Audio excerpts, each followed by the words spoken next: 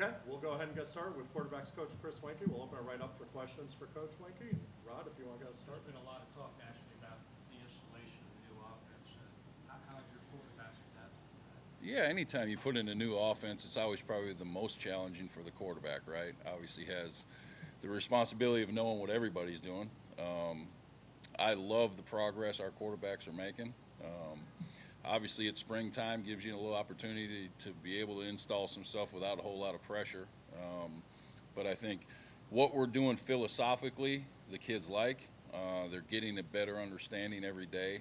I think the thing that I've been most pleased with, especially in a new offense, is the first time we rep it, if they make a mistake, they usually don't make the same mistake again when we run it again. So that's obviously encouraging as a coach that they're learning from their mistakes. But I think the progress has been evident from, practice one to where we are sitting today. So very pleased with the direction that we're headed. Still a long ways to go, but I think the guys are getting more comfortable and I think excited about the opportunities in this offense as a quarterback. Bronson.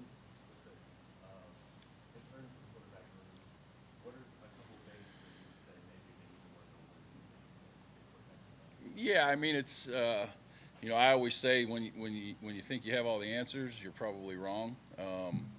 I love the fact that they're getting more comfortable. But I've always said that every quarterback room individually, guys are different. Some guys are functional thinkers, which they can process information. Some guys maybe physically are better than other guys. I think we've got a good solid room. I think they all have done a good job of being able to absorb the information. From a physical standpoint, they're all a little bit different, but you also have to look at, we've got a kid that's supposed to still be in high school in Zach Pyron. You've got a guy in Jeff Sims who's clearly got a lot of playing experience. And then we have a transfer in Zach Gibson that, obviously has some experience at Akron and now is learning a new offense, but you can tell that there's been some game experience there with him. So it's always a work in progress. I could sit there and individually say, hey, this guy needs to work on this, and I think collectively continue to get comfortable in the offense. It's new verbiage. They're learning a new language, and I think the biggest thing with the quarterbacks is be able to understand in this concept, I got to go from here to here to here, right? And I think as we continue to rep it, they'll continue to get better. Rob?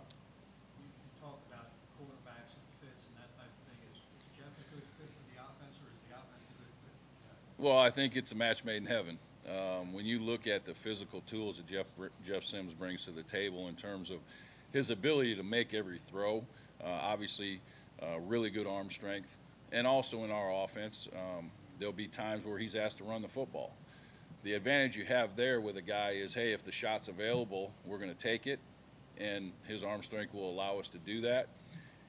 If it's not available, the ability to be able to move and scramble and make plays with his legs is also very evident. So I think this offense is probably a perfect fit for Jeff. I think Jeff has continued to learn more about it every day and get more excited about it every day. When you look at a guy like Zach Pyron, obviously a guy that moved around, played some safety in high school, was a triple option quarterback early in his career, his ability to move is going to be advantageous to him in this offense. And then Zach Pyron, Zach Gibson, not probably as mobile as the other two, but still his experience will allow him to get the ball out of his hands. So. Do you get a sense that Jeff has sort of embraced this challenge? I mean, as you say, a guy with all the tools, but hasn't quite always put it out there on game day. Do you see this as a moment that he's sort of viewing as like, all right, this is my chance to really take that next step? Well, I hope so. Yeah. And I think that, again, I can't speak of what's happened in the past, right? I can go by from the day I walked in here and he came into my office, the guy was hungry. He wanted to learn. He wanted to be coached. He wants to be coached hard.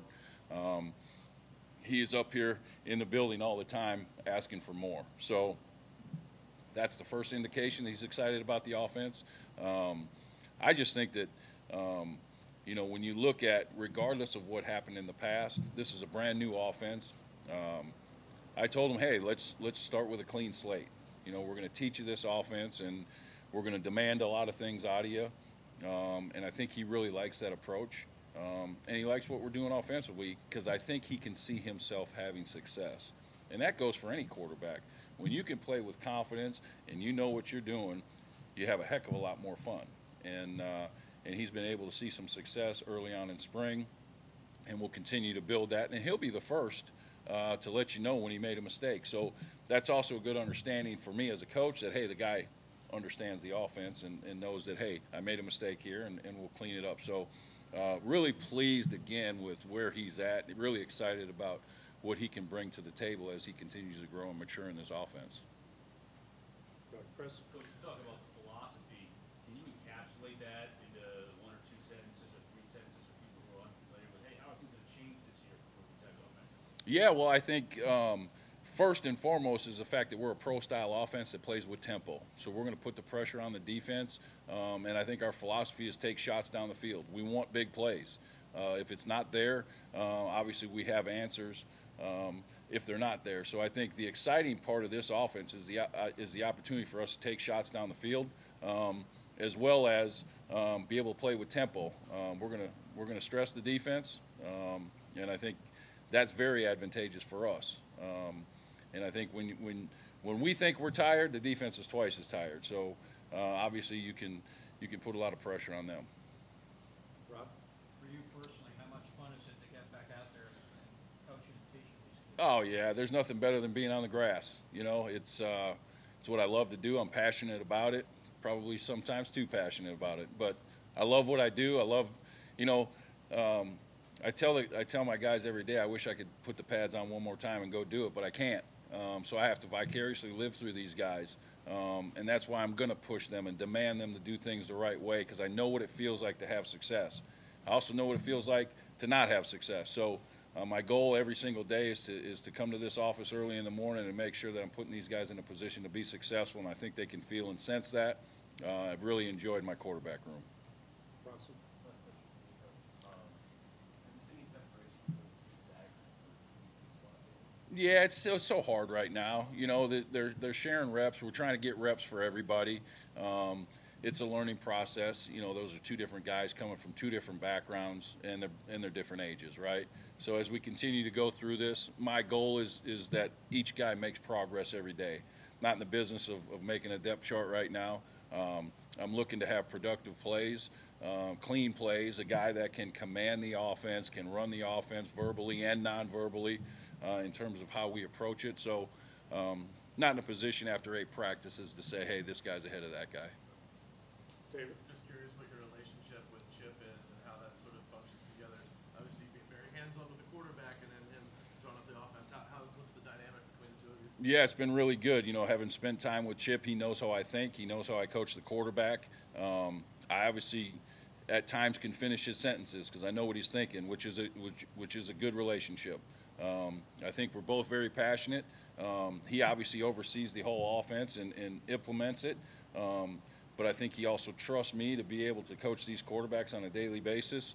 So I think moving forward, we have the same type of thought process.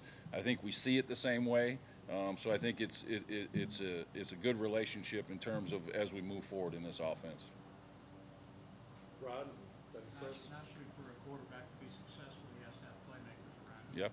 What are you seeing out there from receivers, running backs? Yeah, you know, it's always hard, you know, when you get guys dinged up and you're not healthy, we're not fully healthy right now, and so we're getting some guys taking some reps off, but I'm pleased with, guys, we got enough talent around here, and I'm pleased with the guys that we'll surround the quarterback with.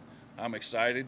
Obviously, you'd love to all be healthy and everybody running full speed all the time. Currently, we're not in that situation, so it's hard to tell. Obviously, have some guys that are not practicing that will be a part of our offense, which I think will make a big impact. So as we go through this, the biggest thing is the quarterbacks are comfortable with who's ever out there. Let's continue to make plays. But I'm pleased, and we've got plenty of talent on this roster. Chris, you want to wrap us up? What do you think about Jeff as a leader? I know sometimes maybe you don't have that personality, and how much have you had to coach him in terms of, hey, now you're an upperclassman, you've been here a few years, you're the quarterback, you need to act a little bit differently around your team? Yeah, I mean, I spent a lot of time talking about that. You know, there's a ton of time that Jeff and I spend together not talking about X's and O's, and I think there's there's a certain approach that you have to take at the quarterback position. And I tell guys all the time, there's leaders comes in all different shapes and sizes. I say, you don't have to be a rah-rah guy, but you got to somehow get these guys to run through a wall for you. And I think Jeff has made that a point of emphasis this offseason. I think if you talk to other guys on the team, you'll see that he's spending more quality time with these guys. He's going and doing things outside of this building with guys. And I just said, if you look at all the great quarterbacks in the history of the game, okay, the one thing that sticks out is their leadership ability and the way that they can motivate people. And I tell those guys all the time, I said, great leaders take guys where they never thought they could go, right? Good leaders can lead them where they're supposed to go, but great leaders lead them where they didn't think they ever could go. I think Jeff has stepped up in a leadership role. I would clearly consider him a leader of this football team right now.